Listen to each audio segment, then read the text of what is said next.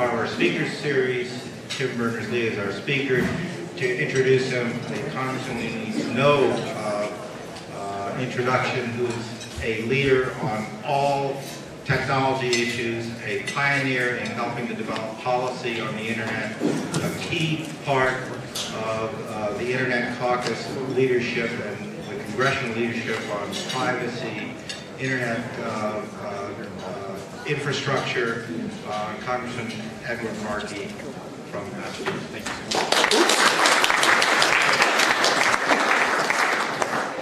you. Thank you. Ladies and gentlemen, thank you all for coming out here at lunch today. We will very rarely have this many people packed into this room to hear anyone speak, and you all know why that is the case, because we are going to hear from one of the major deities of the digital domain, and all of you know his role. I have been on the Telecommunications Committee for 25 years.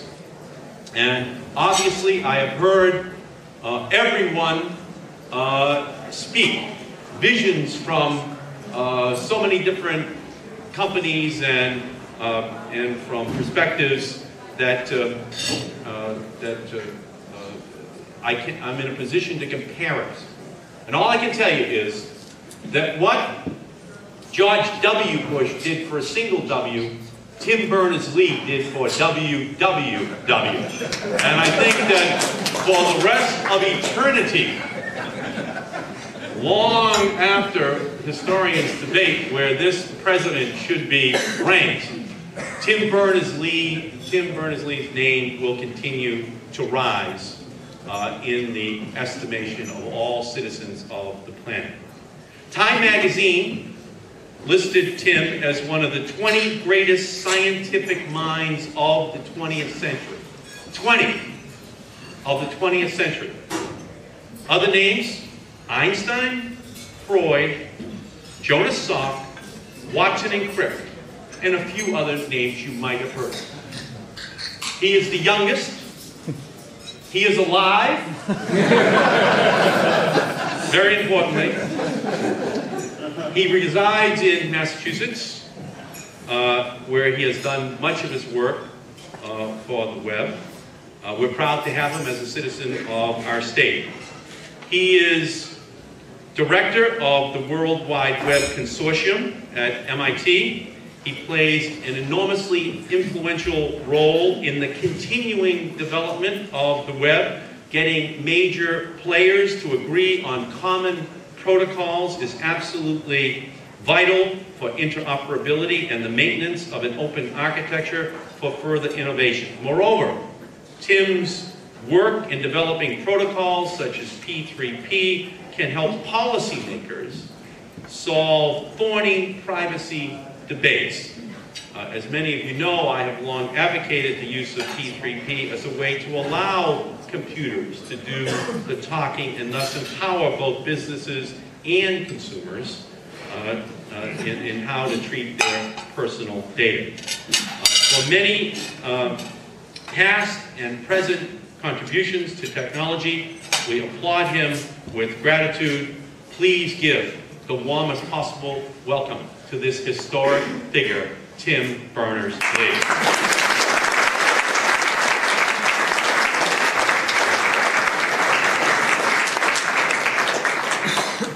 Well, it's a great honor to be introduced by Congressman Markey. Now it's a bit of an introduction I have to try to live down or live up to or something. I got about half an hour because I'm more interested in the questions and concerns that you have than I have that I'm in my own, so I'm going to try to fit into that, but I could talk for 2 or 3 days quite easily. I will skimp over some things, therefore, and feel happy to just bring them up later on in the second half of this. I'm going to talk a little bit about the semantic web, which is what I see as one of the most interesting things coming down the pike in web technology. And I'm going to talk also from my personal point of view, not taking off my hat as director of the World Wide Web Consortium, as the things from the social point of view of what the could happen to society if we don't use the internet and the web in the right way. So first of all, I'm going to take you back, because when I try to explain about the semantic web, I have the same problem as I had in 1989 explaining about the web. Now, in 1989, when you tried to get information out of a computer system, you could use many different computers, but they all had access to completely different sources of information. And typically, depending on the manufacturer you bought the computer from, they would use a different network. So all of this sort of computer will be tied to this sort of network and talk to each other. And then when you'd you'd run over a telephone line, you'd dial up, you'd talk to maybe a library system, and you'd find some information about a book, and there it would be on the screen. And there you would have the privilege of writing it down and typing it into another computer if you wanted to get it there. So this was a horrible system. I arrived in a large physics lab. I was working at CERN in Geneva, where there were a huge number of different systems, and just getting information from one and putting it into another was a great problem. You could buy third-party software which would suck data out of a documentation control system A and put it into help system B. And I tried to write some of those. So that was the problem that we had. And it was that sort of problem that led me to realize, whoa, we can abstract this. We can think about this information not as a file on a disk, but let's just think about it as being in an abstract space. And then, whoa, everything, all this information can be part of the same abstract space. Hence the invention of the URL, which identifies a document. And that really is the basis of the web. That's the why and the wherefore of the World Wide Web. And in 1991, everything was very much easier, because once you had a URL, you could just get hold of a document. And in fact, there was still that great diversity of machines out there. There's still a great diversity of languages, different technologies underneath. The internet connected all these things, but still using all sorts of different sorts of networking technology. What was nice was you had this abstract layer above it, which made it all work together. So that was the step. And in 1989, when I showed somebody, look, here's a document, click. Here's another one. There was no great wow, because there was the difficulty of making that jump to realize that actually what's really exciting is that hypertext link could go anywhere. So the really important thing about the web is this universality, that no matter where it does go, in principle, any hypertext link can go anywhere to information in any culture, any language, in any medium. Information which has been jotted down as a crazy idea, or information which has been very carefully polished by thousands of designers to meet your every entertainment need. So keeping that universality is something which is really important about the web, and will be in the future. And every dimension that I've mentioned there needs to be looked at every now and again, just to make sure that we're not somehow hemming the web in as a medium. Now, so jump to today. And the web is here, and everything is wonderful, and as a human being you have access to all that information. But now think about the reality when it comes to data.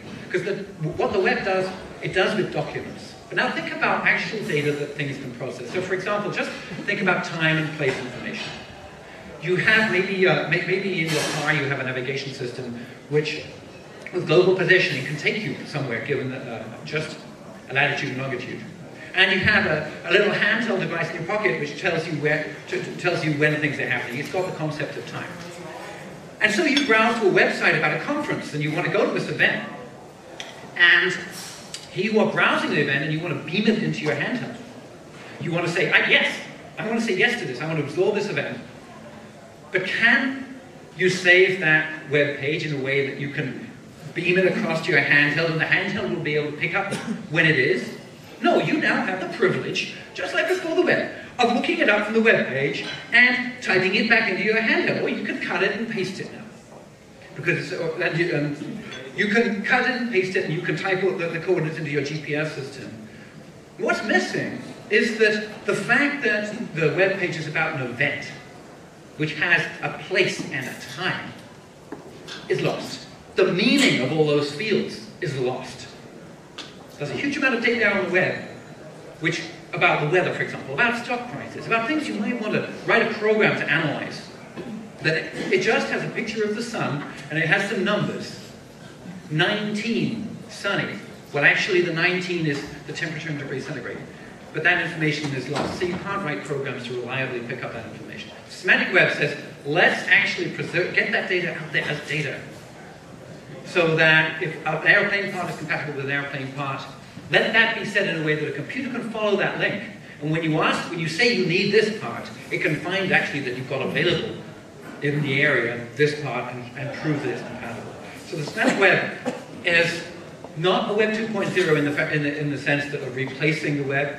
It's just using the same web, but using it for information which can be repurposed, reused with meaning, reused by applications. So that, if you like, it's a problem to what's called in the trade the enterprise application integration problem. Thousands and thousands of dollars are being spent, millions are being spent on the problem of getting the data out of one piece of corporate software and getting it into another, or mixing it with data coming from another piece of corporate software. So the idea is the Semantic Web will fix that. And it's as difficult to understand how dramatically effective that will be as it was originally with that problem of first link. You just have to imagine that when you start a new table using your favorite piece of software and you put zip code at the top, that the concept of zip code, if you pick it from a menu, but actually you can link that to the concept of zip code on a website somewhere or in another table. And once you've linked it, it's not just, you don't have just two tables where you've noted that zip code means the same thing in two places, but indirectly, the concept of zip code is linked together in all these tables so that you have a sort of a morass. Like on the web today, everything's effectively linked indirectly to everything else. The concept of zip code will be indirectly linked to everybody else who's using the idea of zip code. So suddenly, when you ask questions of this little database you created, suddenly the computer can go and translate those into questions of the whole web, of any other databases it can find to answer the question. So it's very powerful. The people who are currently doing this get that twinkle in their eye, the same twinkle as in 1989, but still it's difficult to explain. So, of course, in a lot of ways, the effect of the semantic web which is processable by machine, when it comes to looking at the impact on society, it's very similar to the web at the moment in that it's an information tool. Any information tool can be used to great effect by people for good or ill purposes. It can be abused. So we have to watch the effect it's going to have on society. If you're interested in, on the technical side, there's the sorts of things you'll find there at on the semantic web. A large amount of it's just going to be data. Things like the color of the tablecloth is magenta. Just data about things. Then at the next level of power, there'll be languages which allows you to say things like that if somebody has a parent and that parent has a brother, then that original person has that last person from an uncle. So define the term uncle in terms of the parent. These sorts of things are very important because they allow you to connect data which is expressed in one way to data which is expressed in another way. And that is a huge amount of the problem at the moment. Going on, the sorts of technologies which we'll introduce after we've got those rules in place, you can imagine that we might have a rule about who we deal with, who gets into our website, who we're prepared to trade with. And that may be based on a few rules we make, a few rules other people make. There may be rules for who's a member organization of the World Wide Web Consortium. If anybody's the employee of a member organization, then they can access this set of documents. And there's different sets of rules determining different things. Nice thing about everything being a very hard mathematical system, we're not talking about English here, we're talking about very logical things going on. So that if you found that actually you should have access to that web page, your computer can actually produce a proof. It can say, look, using this rule and this rule and this rule and this rule, in my case, ta-da, I have access to that website. The concept of proof is really nice behind e-commerce. That when somebody says, you should accept this card, or I get that discount, then the other party can come back and say, the other computer can come and say, oh yeah, what? Justify that. Get the justification and check it through. When you combine that very solid ability for two computers to justify to each other why, or based on commonly shared understandings, why one should understand something. If you combine that power with digital signature, so you can actually check that the right person said something, then you have a very, very flexible basis for a huge amount of stuff, and certainly all of electronic commerce. So there are some of the reasons why I'm excited about it. I'm excited about this also from the point of view of the director of the World Wide Web Consortium, Because at the World Wide Web Consortium, we're one of the many places where we're a meeting place for people to come together and agree about common concepts. Now, there are other. In the World Wide Web Consortium, people agree on technical protocols, the concepts used by computers when they communicate. So, for example, privacy. Let's define a vocabulary for talking about privacy. We're not going to define a particular standard for privacy for every website in the United States of America, but we are going to define a language, so just some basic concepts to be used in the language for talking about privacy, so that I don't have to read through that privacy, that huge, long, involved, small print privacy page out there on the website. Have you ever tried to do that? Nowadays, they're ridiculous. And then when you get to the bottom, they say you should also read links to these other privacy pages of our advertisers, which are explicitly included in our privacy policy. This is impossible. So we want to make a language so that one computer can talk to the other computer. My browser can talk to the website on behalf of me and check the privacy policy. When we do that, we end up with a vocabulary of terms. This is a piece of personal information. This is a name. This is the sort of thing this is what I mean by keeping it within the company. So we end up with all these terms, and that's difficult. It's hard work. And life is full of the hard work of taking groups who've got one set of terms and introducing them to groups who use another set of terms, and then trying to find enough common ground for those two groups to work together. So that evolution of vocabularies, the evolution of concepts, is something which is the business of doing technical standardization. To a large extent, it's the business of being a human being on the planet, being involved in any group. You always, it's the business of whether you define a very tight culture or whether you open yourself up to other groups. And the semantic web languages are designed to help manage that. To me, that's very important. In a way, that's one way in which this is a much more exciting technology than the ones we've had before. A lot of the information out there, a very key part of the information out there, the data on the semantic web, is going to be data about information, data about documents. So I talked about privacy. That's information about information. It says this social entity promises to do only the following things with the following data. There is a huge call for information about information. Just a statement, I trust this.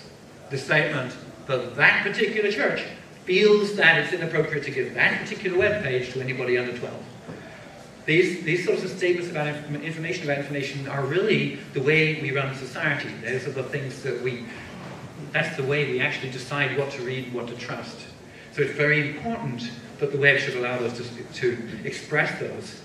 And we've in fact had metadata languages in the World Wide Web Consortium for things like privacy and cataloging things. And just in order to run the underlying infrastructure of HTTP, which is full of metadata about the thing I'm just about to send you. And email has little metadata headers. So there's a lot of metadata about, but we haven't had this very powerful system of rules with the ability to merge different vocabularies. So we'll have very much more powerful metadata systems coming out of the semantic web. So hopefully that will give us many more powerful tools for solving the social problems, for expressing things about policy. So we'll be able to really build a web which is an infrastructure for the sort of society we want to create. Remember that the World Wide Web Consortium doesn't dictate what the sort of society we're going to build. What we do is we provide these technical languages which allow you to express what you want to express. And if you want to express laws, then you guys go and make laws.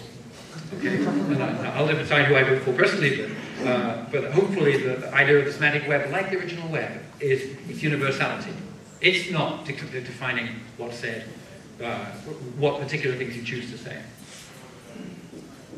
So the good side for the users is that if there's a lot of metadata out there, it can give the users more control. If the user can find out what the privacy policy is, maybe go to the website, find out who runs it, find out what the properties of that organization are, what sorts of social policies are they committed to, do they have any ecological policies. So in principle, you should be able to go through and you should be able to put links in your catalog to the fact that it's really organic, using a term organic as defined by a particular group that the consumers are likely to trust.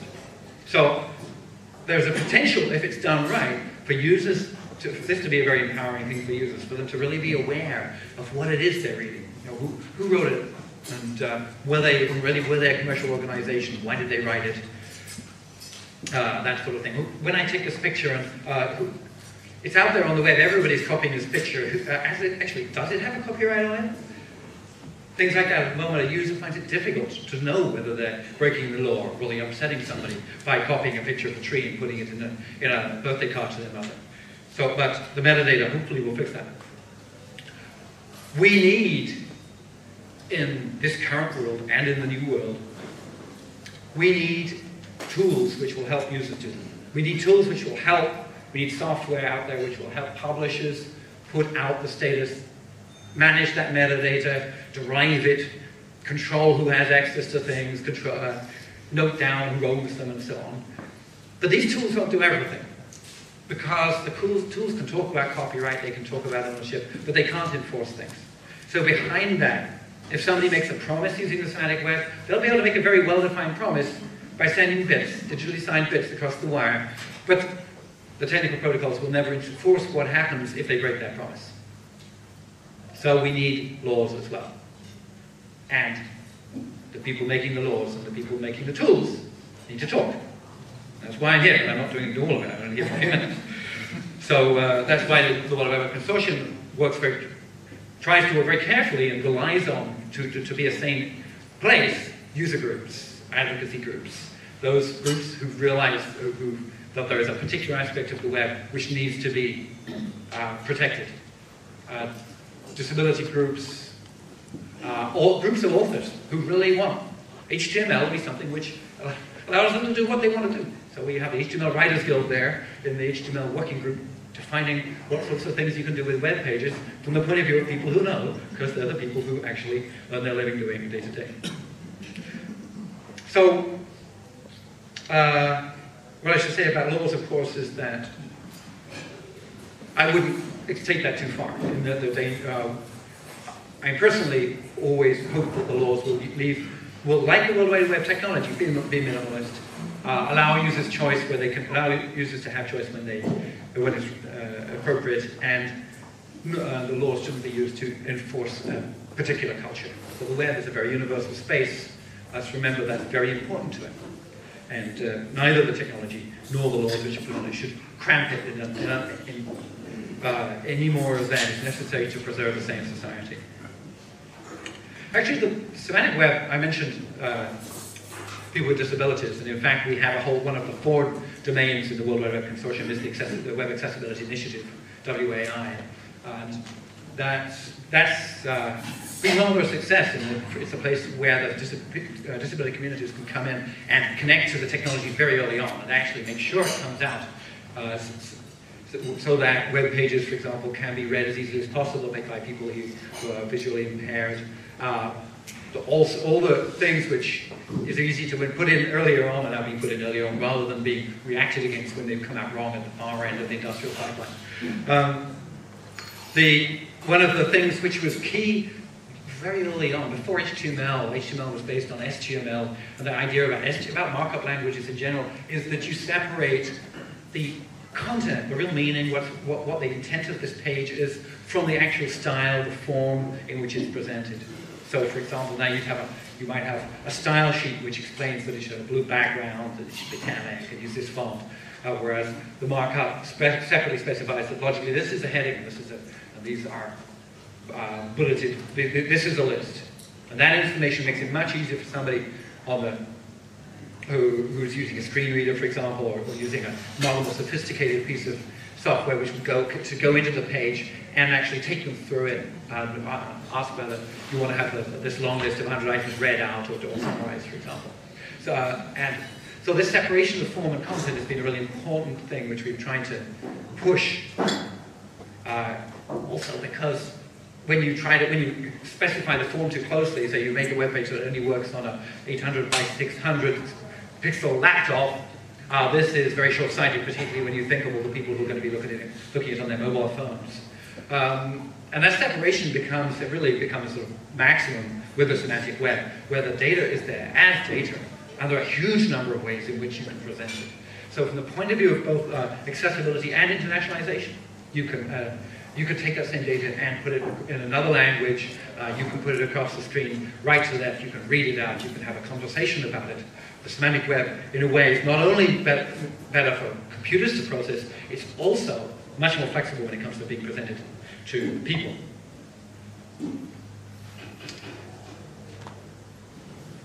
Now, as I said, this is a place where I take off my W3C hat, and when it comes to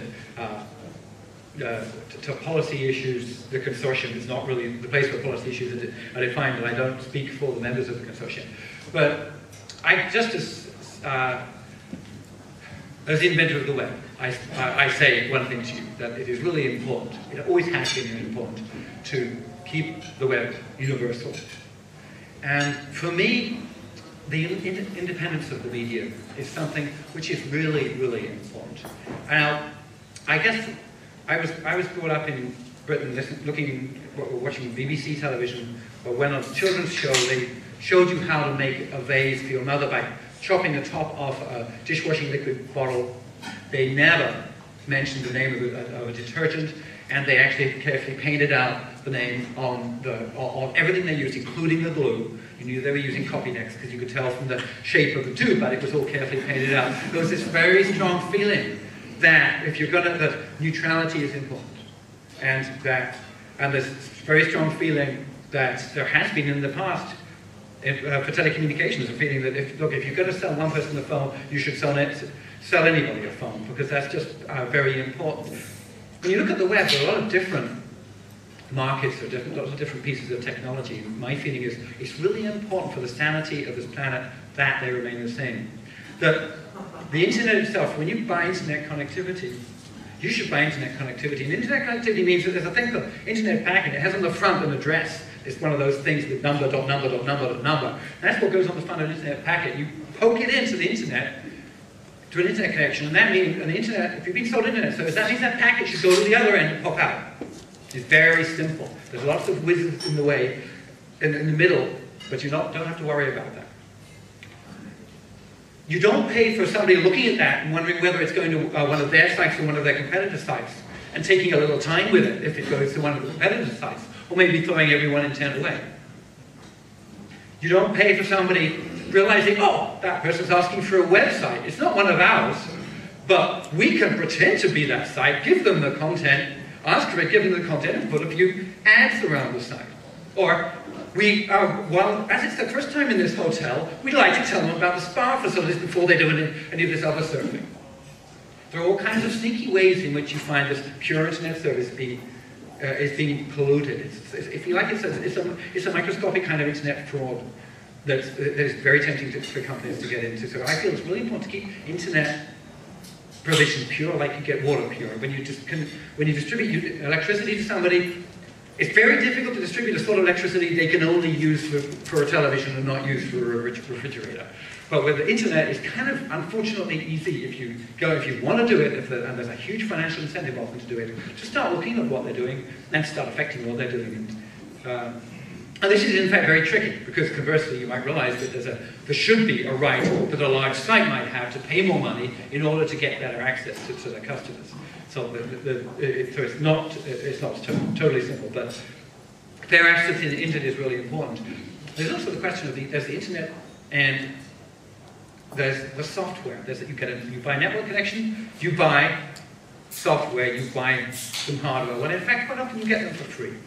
So you might get your hardware, you might pay for the hardware, and it comes with some software on it.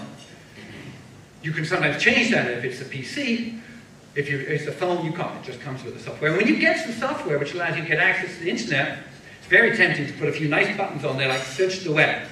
And if you're writing software and you happen to own a shoe store, and somebody types search the web for shoes, it's very tempting to first suggest that search could go to a particular search engine which will happen to take somebody to your shoe store. So there's a connection, there's a horrible failure mode here where you buy a piece of hardware and you thought you were getting access to the internet, the great internet. Now you have access to all the knowledge that humankind has managed to put into bits. And in fact what you're getting is you're getting a button on the piece of hardware which says search the internet, takes you to a particular search site which has been paid to primarily give you access to pointers to particular information. And to me, that's horrible. To me, when I look at internet access, I think it's really important to get fair access. It's important for commerce, it's important to the free market. You must have a fair market out there. It's very important. If I start a company, I can advertise my goods and that they will be seen just to the same extent as people may choose not to make links to my goods because they don't like them, but that's their problem. But if somebody wants to browse my site, then I should be, that fair access to information is important to the market economy. It's very important for education and research. It's very important. When you connect to the internet, some large company that you paid some money to, or didn't even realize that you were indirectly paying money to, the company that generously gave you the free computer for free, is controlling what you see. Well, that's not the sort of place I want to bring my kids up. It's important for the democracy, of course. Can you imagine when you go to the internet, the internet service provider carefully suggesting which political opinions and which newspaper articles will tend to come out further up, just tend to drift up into the first page of the search engine. So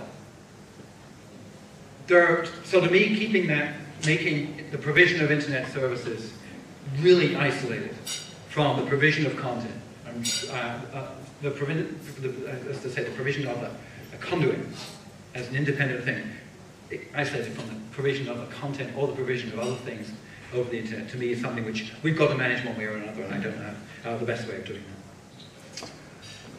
So, society will change with the web. It is changing with the web. We have a new medium. Of course, really, it's the same old society, and the laws are the same old laws. But as it changes, which things will actually change? We won't change, I won't change, I won't be able to read more stuff. We have this choice as to whether we globalize or whether we end up with very strong compartmentalization. That, I think, is simply a choice. And I think, in fact, it's made by people when they browse. And I think, in fact, that we will end up with some very large websites and lots of little ones, and there will be a mixture. But I know, because from the questions people ask me, that they're very worried about just ending up with 5 big websites or 1 big website and no little ones, or else that they're worried about ending up with just a lot of freaky cult sites and no mainstream sites. You know, they're basically equally worried about each extreme. In fact, I think people behave and choose their reading material so that that won't happen. We've got questions about who ends up with more of the power, the people, the organizations, the companies, the governments. I think some of these trade-offs have always been there, but they're brought into very sharp focus because they happen much more urgently and fast and have a much more dramatic effect on the internet. One of the things which I think is different is that we have a difference in the way we connect ourselves. That traditionally everything has been organized in a very hierarchical and typically geographical way. That you're a member of a group because that group actually is locally. You can just cycle over to their meetings. And that group is part of a larger regional group and so on. And that hierarchical system has worked to a certain extent. But we're always fighting the way of how do we scale up large organizations? How do we manage large companies? How do we, when trying to get world peace, how do you manage to get people in one small family over here to realize that in that small family over there, that they're indirectly voting to bomb, that these kids are children just like theirs. When we try to get that sort of connectivity or understanding, one of the things the web does is by breaking through the geographical bounds, it means that we have now organizations and groups and different social structures that weave in a web, we break through that tree, and a web-like connectivity can be much more gooey, much more with a few threads. If you can make them between random places, I think you can make society very much more wholesome. You can have more understanding for the same amount of time spent by each person talking on the phone and writing email. Because that person now has a much greater choice of who they do that with. And as that choice is exercised by people all across America, all across the world, you'll find that you end up with a much more interwoven society, going from something sort of like a bunch of grapes to more like something which is you find when you eventually unplug the drain. Find something that's resisted all attempts to move it, a very, very interwoven lump with almost everything in it. So with that wonderful analogy for society, I'll turn the time over to questions. Thanks for your attention.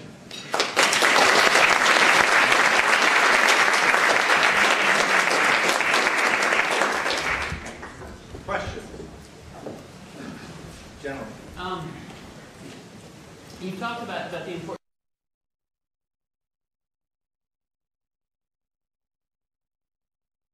standards in terms of P3P and other things. Wondering what your 2 cents is on ICANN, the group that's responsible supposedly for keeping unified name structure. There's been a lot of people saying that they're moving too slow.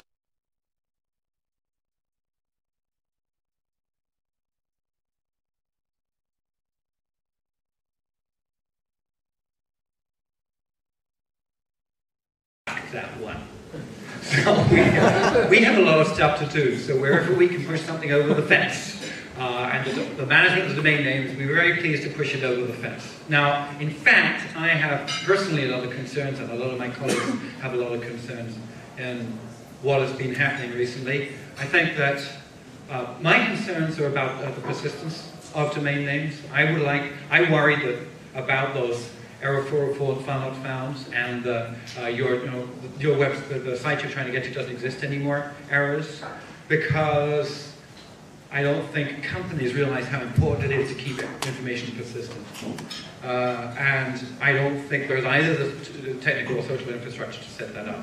So I feel that we need part of the domain namespace, or maybe just a way of using the domain namespace, which will allow people to keep domain names and allow, as people go away, the organizations go away, allow the information within those websites to be preserved by a trust for one or more trusts for posterity or something like that. So I think we need to address persistence. I also am really concerned as an inhabitant of this space of the way domain names are being managed in the past has been, in some cases, disastrous. Some of the organizations charged with doing it have allowed them to be stolen. You find a perfectly respectable website has been taken over by a porn site. I don't think that the way these things are being run at the moment has worked in many cases. So the fact that there's been some piracy and kidnapping, people who will manage to get hold of your domain name one way or another, perhaps through a site oversight, in fact you didn't pay your bill for 5 minutes, will allow, during that 5 minutes, will allow them to take you back and then hold it as ransom and ask for $1 million if you'd like it back. This sort of business, I think, is crazy. We have a civilized society. We shouldn't run the domain name system as though it's pioneer days. Question back there. The technologies that create a semantic web that thrill the users potentially to find information very quickly is potentially the same technologies that would be used for gathering intelligence and would scare the pants off people what they're doing. How do you reconcile the acceleration of finding information against the privacy violation that potentially there? I think we have to address privacy. With P3P, we've done the first step on the technology side of addressing privacy. We need to address it on the legislative side as well. When we go into semantic web, we will have that experience. And yes, it's going to be possible with powerful tools to amass data, for example, and also to do inference, to pick up data about all the data about a person, all the data about an anonymous person, get enough data about them to then pin their name on. It will be possible also, it will be easier to write rules about what you are not allowed to do, about who can and cannot have access to that information.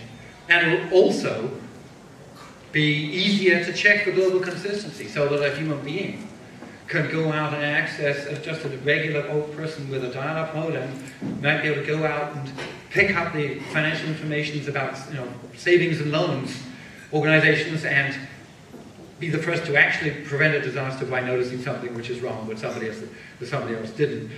Maybe it might be easier to find. For example, if you decide you're going to address privacy in the same as in Europe by saying that if company keeps information about me, they should allow me to get access to that information and check it, and if necessary, correct things that are wrong or ask them to remove things which are inappropriate.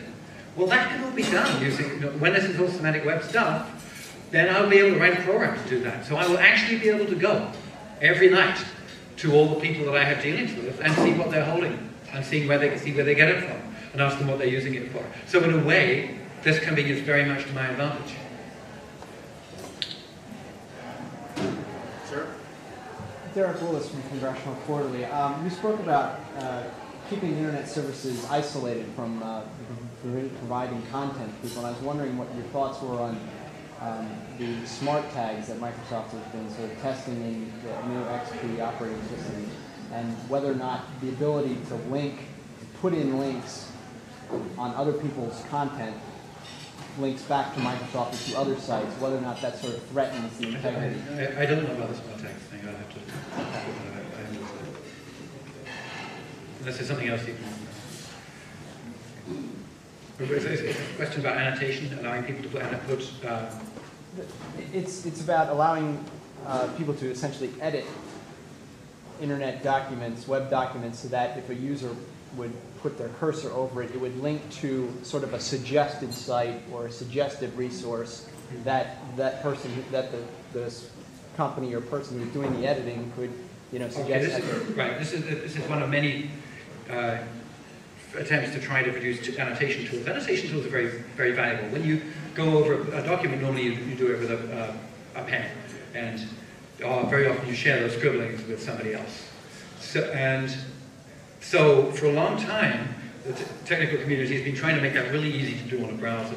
And one of the things that they didn't attack until recently is that when you make an annotation, that annotation is really part of some group of annotations which you have to manage socially. So for example, I may decide I'm going to annotate this in the context of my team. And I'm going to browse in the context of this corpus, which has a set of annotations, and also my team, which has a set of annotations. So I will see blue stickies on it if somebody in this corpus has written something about it, and yellow stickies will appear on the document if somebody in my team has written things about it.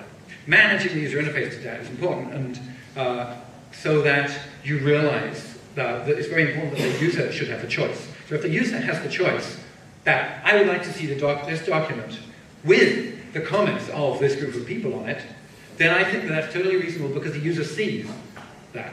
If somebody has snuck in the way and intercepted the packets on their way to the web, on the way back from the server, and inserted their yellow stickies, so that, for example, I'm getting a misrepresentation of what was originally said by the original site, then that, of course, is fraudulent and horrible. But, so the important thing, as with many of these questions about tools on the web, is that it's clear what's going on. If it's clear who wrote what, and if the user has control of the particular sets of annotations that they're using, but if in fact they're forced by their hardware manufacturer or their software manufacturer to actually always take comments from that manufacturer's home annotation server, then obviously, I wouldn't go along with that. I would hate it if I was forced into using them. Can I ask a question? Can the semantic web help solve problems for systems so that you would know that you are on the web and that you haven't been diverted to, well, for better or for worse, some commercial application? Is there a way that there's that primary level that you know that you are on the web, that you haven't been diverted, that something is missing? Can that be technically? There's sorts of things which technically you can do. We have the consortium. We have a standard for XML digital signature. So, for example, if people deploy that and get around to digitally signing the documents, and also we have a very flexible structure, a web of trust out there, which will allow you to actually say who you give the rules you use for trusting people. Then your computer will be able to check that through using those rules, yes, it can verify that this signature, this was signed by somebody by a key, which is in fact one of the ones which you indirectly trust, because you trust all those which are recommended by such and such a magazine or whatever. So digital signature can really help that, but you need those semantic web languages for making the web of trust. When it comes to the people, this sort of fraudulent interception of data, I think it just has to be established that there's a standard that is not that's unacceptable. I think the technical community forever has always imagined that it was unacceptable, and I think probably we'll need a few test cases in which somehow we need either some legislation underneath it, or we need to be pulled back to some existing legislation which points out that in fact it's fraudulent or it's a misrepresentation of the service or something. I don't know how that will be done, but we need the community as a whole to just agree that that isn't wrong. You can't go around doing that.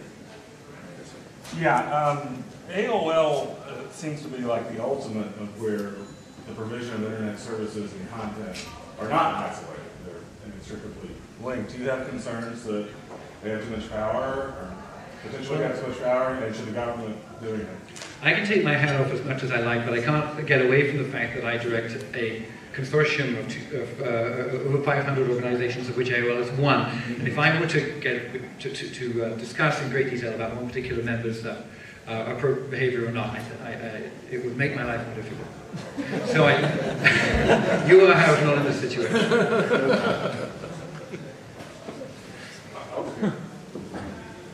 My name is Alan Dinsmore with the American Foundation for the Blind. I don't know if anybody in the room appreciates how much the Web Access Initiative has done, not only for disability access, but for things that are very simple and central to what a lot of us are talking about as well, and that is identifying your web page faster and making it run faster. The reason I bring this up is I wonder how transferable this model is to what you're talking about in the semantic way. Thank you. I will pass the compliments on to Julie Brewer and the initiative because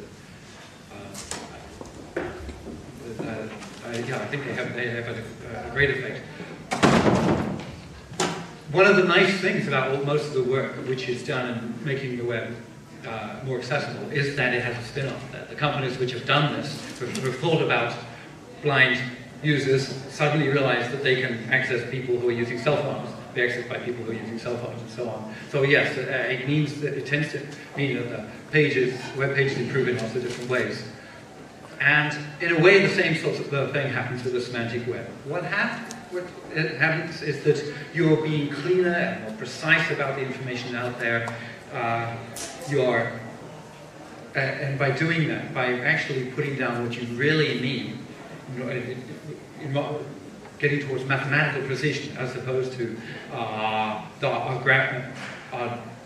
the artist's impression, that it has spin-offs in so many ways, and accessibility is one, and internationalization is another one. Suddenly you find that the data can be read by somebody in another language. And so yes, the same sort of, with the semantic web, the same sort of synergy happens across all these various areas where we're trying to improve the web. Question back there. What kind of things do you think should be done or can be done about things like the proliferation of child porn, where every time there's new advances in technology, these people have more and more tools to stay one step ahead of the authorities or people trying to curb that kind of use of what you've created? Although there are, of course, lots of ways, there's lots of technology available for putting a filter in so that you or the children in your care are not subjected to it. And in fact, that was perhaps the first major metadata project at World Wide Web Consortium was PICS. And so we said then the metadata was an important part of the solution. And I say that again. Now, in fact, a lot of these technologies, some of them use PICS, some of them they fit in different ways, and they don't. There isn't a lot of exchange of lists of good and bad sites using standards. And we hope that there would be that user choice would be increased because you would be able to go and get one piece of software, but then go and select the particular source you're using for judgment about sites. Because we really wouldn't want to end up with a situation where there's one central body deciding what's appropriate and what's not in Washington, D.C. or anywhere else. And so I think to a large extent, some of what we'd hoped has happened in that you do have a choice of different pieces of software, but you don't have this second level choice where you can, where you can choose the software and then choose choose the fixed server. So I still like to see that happen. I think one of the things that's obvious is that it's very difficult. It takes a lot of time. That information is there's a relatively small market for it. It takes a long time to go through looking at sites and checking them out. So there isn't a huge amount of excess. You don't find that every church has got its own list because it just hasn't got the time to put it together. I have a question about the digital divide. What do you see as a way to alleviate the digital divide, whether it be through access to computers or even technology for wireless? Well, what do I see as the way to alleviate digital divide? If I had the answer to that, it would take 3 hours. But some things I think, first of all, I distinguish between the digital divide in the USA and the digital divide internationally. And I think it's reasonable to be worried about the digital divide within the USA, but it's very, very much more reasonable to be worried about it internationally. And one of the things that does it takes money.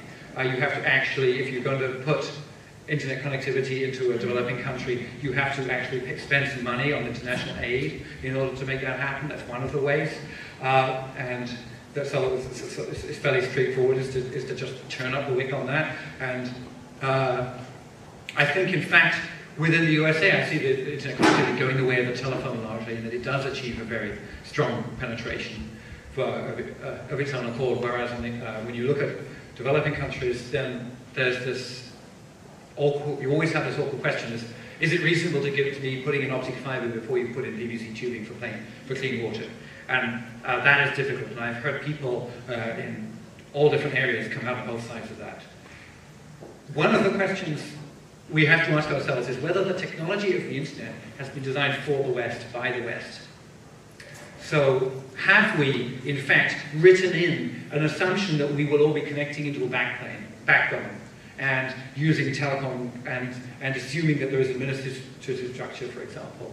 So I think one of the interesting things about wireless is not to just make wireless links which emulate the way the internet works right now, but to make completely autonomous devices which have chips in them which can autonomously organize themselves. So that if you buy one, it tells you the time. If you buy two, you have walkie-talkies. If you buy three, you have a little telephone system in the family. And then suddenly, as other people in the village buy them, you find that these things are talking, they're arranging themselves into a network and giving themselves numbers. And then after a while, they elect one of them to become an exchange because suddenly the next village is come within range. So the idea of a completely autonomous, self-organizing network, wireless things, I think is an interesting way to go for research because not only does it get over the technological, it doesn't get over the economic problems of having money to buy them, but it also gets over the problems of the bureaucracy in developing countries, sometimes just being controlled by monopoly telecom suppliers, or just too slow to put the vision into getting it out there. It means that it could really start from the grassroots by people in villages buying things that look like walkie-talkies. There was a question over here, then I'll come over here. Do you believe that we're headed towards requiring these commercial websites to use P3P? Do you think is that going to be mandated someday? There must be lots of people in this room, much better positioned to guess what's going to happen in Congress than I would hazard one that it would be. I don't think Congress would mandate a particular technology, but I think there will be a demand. A lot of sites, I think, will want to be P3P compliant so that their customers can read their privacy statement. And that if you want to get to a simple privacy regime where consumers can say, I got it, I can find it, P3P is one of the technologies that will do that. And so it may be one of the ways that a company can meet its privacy requirement. There was simply notifying customers about what the information policies are. And notice that your website might want to do trade with people in Europe with this. and people in Europe may assume that they're going to have privacy unless they give them informed consent otherwise. And the other side of informed consent, P3P gives you a much quicker way of doing it on a website. They can say, basically, for anybody who set their P3P profile up in this way, which is quite a reasonable way, they'll just breeze through our site. Anybody else, if they're from Europe, we may be violating about European regulation. So, until we get this jurisdiction thing figured out, maybe we better, well, maybe it'd be better, just best to put P3P in, because after all our European sites, websites are using the same software. So it may be that it spreads from other countries. We still have a couple more minutes, a couple more questions. You, sir? I was wondering what your thoughts were as the internet takes a more prominent role in lives around the world in the next 10 to 20 years, how that will change the political landscape, specifically campaigns, as school data is available to voters. How will the web change political campaigns? I tell you how I'd like it to change political campaigns. I would like behind the web there to be an ethos that when your candidate makes that soundbite, more Americans today than ever before, do X. No? That behind that, that's linked to a justification which you produce and which is additive.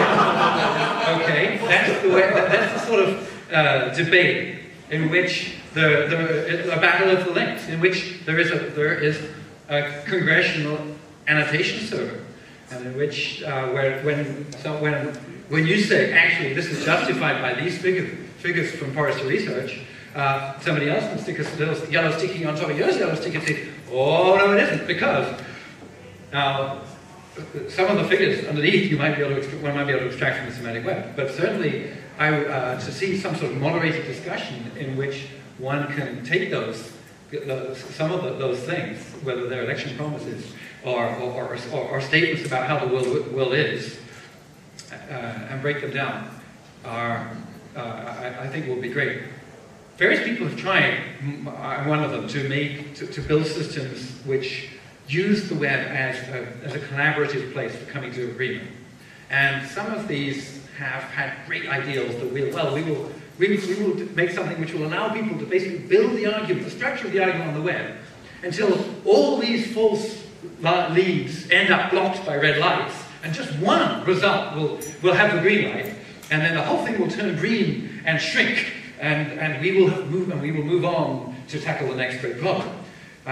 This is very difficult to do, in fact. I still have hopes that somebody will hit on that combination of the social process and the technical tools behind it, which actually make it happen. And in fact, within the World Wide Web Consortium, we've taken, halfway through our life, we decided, like today, we decided to eat our own dog food. We've been saying that the web should be used for collaborative work for so long, it hadn't been happening. So we decided, well, if we can find out what makes it difficult, we're going to do it. So we are going to try to do this sort of thing. We are going to do our reviews we hope to do our reviews online, management of all the groups, the translations of documents online, the question of when somebody stops the document and says, wait, even though I'm only one amongst millions, I find a serious flaw which will overturn the whole spec. So, how do they deal with that? How does that get attached to the minority opinion and managed, and have that whole thing basically so that the administration of the process is run by the machines, so we don't have to worry about it. But that process, which is the tricky bit, is designed so that it's fair, it's fast, and all the things one likes to do with technical consortia or government. One question. What is the Internet 2, and how does it relate to the Internet? The Internet 2 that the universities are putting in. I think Internet 2 came from a realization that there was a horrible phase when you couldn't get funding for anything with the word Internet in it, because some of the funding authorities felt that the Internet was done, and the realization that there were lots of there was a lot of research needed. So the Internet 2 is research on new ways to develop Internet, and also it's infrastructure of very, very high bandwidth lines to doing that research over, so that you can experiment with high bandwidth operators. So it's an attempt to get the research and universities back out to the front, into the research area again, so that they are tackling the problems which the rest of us will have when we have 10 gigabit access down optical lines coming into our farm. Last question, then we have to close. Does the semantic web give governments that don't care much about free speech the capability to filter out more information by using that metadata to identify things that they believe their citizens shouldn't have access to? And if it does, how do you deal with that? I pointed out that the semantic web is it's a very generic thing. So, and it helps in a way. Whatever you're trying to do, it makes it easier. So in a way, when information is flowing through a pipe, if you happen to have control of the pipe, then it makes it easy to, you can imagine how it would make it easy for a country to see the data that's flowing through and to suppress data that they don't like to see. However, I think that the semantic web also works on the other side, in that it makes manipulation and passage of data very easy, and there's so many ways to, at the same time as we get the semantic web technology coming along, we've got encryption and we've got digital signatures so you can check that the information is valid, it really did come from that source, it hasn't been faked, pieces haven't been taken out of it, hasn't been censored, and you can encrypt it so that nobody knows what's really going on. So you're talking about, so I don't really think that issue is what will affect it. If a country really wants to control what happens, they will do it through fear, by doing really horrible things to people, to the few people they catch who do things that they don't want. It doesn't really come down to the tech. I don't think it comes down to the technology very much. Thank you very much. Tim? Thank you very much, Tim. Tim and Danny Weitzner at the World Wide Web Consortium. I'm sure you can find them on the net, and they'll answer all your questions. Thank you on behalf of the Internet Caucus Advisory Committee and the caucus for attending today. Thank you. Flood your inbox a little more. Wow.